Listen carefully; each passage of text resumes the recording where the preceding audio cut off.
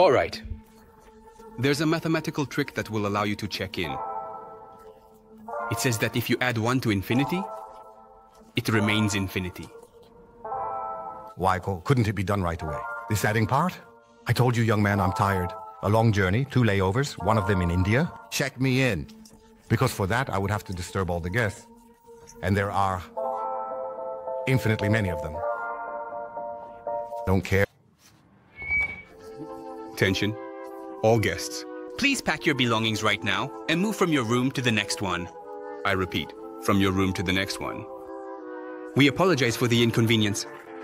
An infinite hotel is not a metaphor, but a thought experiment. The mathematics of David Hilbert. The rooms in such a hotel represent what is called countable infinity. You can add 1 to it, but only from the very beginning. Then, each current number shifts by 1. Therefore, the guest from the first room will move to the second, from the second to the third, from the third to the fourth, and so on to infinity. As a result, the first room will be vacated, and we can accommodate a new guest in it. That is, you.